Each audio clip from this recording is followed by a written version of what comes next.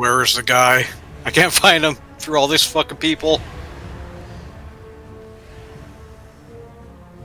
Oh, there just was a gate that showed up, and that's what I went through. Before her minions abducted key leaders, the Banshee Queen attacked Icecrown. She cut a path to the Frozen Throne and seized the Helm of Domination. Look In front of the keep? and you will see the results of her actions. I have never beheld anything like this. But shattering the Helm also freed Bolvar Foredragon from the burden of being the Lich King.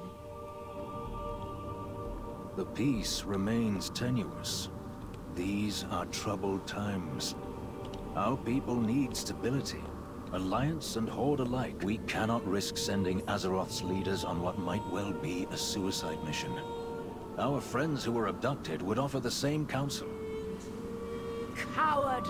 I would pay any price to see the Banshee impaled upon my glaive.